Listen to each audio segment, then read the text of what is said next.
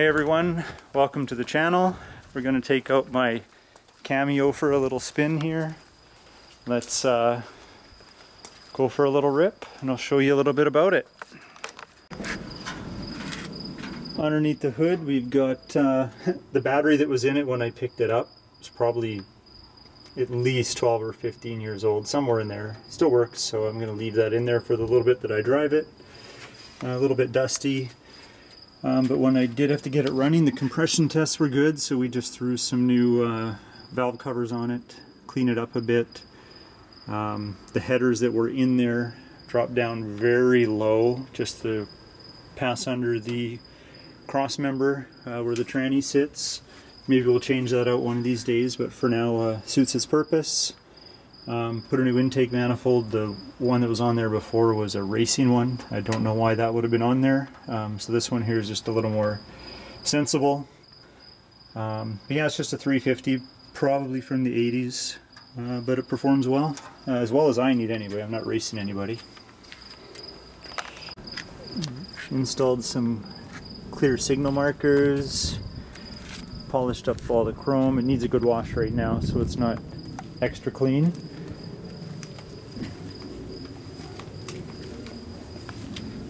All the chrome's in really good shape. I didn't feel there was any need to replace any of it. Looking pretty good. Did replace the locking gas cap, the rubber shroud for that. Did replace some of the handles and gaskets. Kept the same locks, the internals. They were still good. Did replace these plates. I didn't like the paint finish that was on here. The paint's not that great as it's getting pretty old, but I decided to vinyl wrap this just to accent it a bit. And then with the upholstery shop I worked with, I had them wrap these inserts and then came up with this scheme for the seats, which is close to original, a little different. Added the seat belts just recently. Got some Dynamat in the back to keep some of the sound deadening what it should have been from factory. It's Dynamated underneath, at least for the seat part. I got to finish up the front. This still needs to be all cleaned up. Still a work in progress. Had a floor shifter in it when I got it, so we just put a little better one in. It was almost touching the ground. This one's got a longer handle, which is nice. Put in a factory looking radio. Put a brand new wiring harness through the whole vehicle.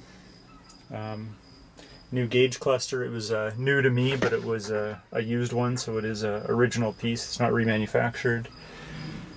Put the original mirror back on. They used to have a glued one on the window, you can see, but it's scratched up right into the glass now.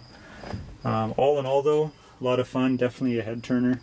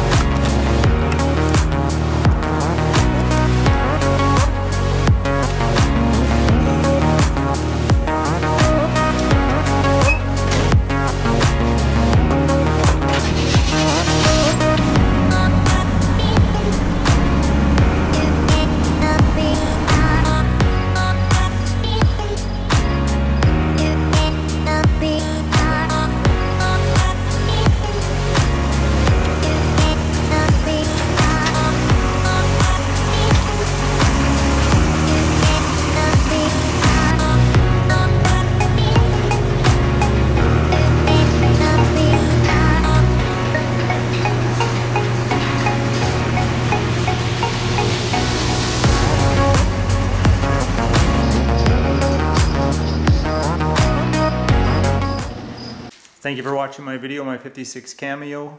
If you liked it, please hit like. If you want to subscribe, feel free. There'll be more videos to come soon. And if you have any questions, let me know in the comments. See you later.